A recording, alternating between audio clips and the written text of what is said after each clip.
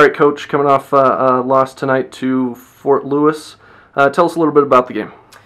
You know, I thought we had a great opportunity, that we defended well again. I thought we forced enough turnovers and held them to a low enough shooting percentage, and did kind of what we needed to do defensively, minus fouling too much, to be competitive. The problem is we just couldn't get the ball to fall. I think we shot like 22% from the field, and that's just, there's a lot of reasons, and but it's just, that's kind of our Achilles heel right now, is offensive confidence and finishing, and that cost us the game tonight. Well, like you said, you guys started out pretty good. You were right in the game, especially after that first quarter, 1 point behind. Defense really picked it up in the second half there at the end, and kind of sparked a comeback there. Tell us a little bit about what it is with the defense and how it gets you guys going.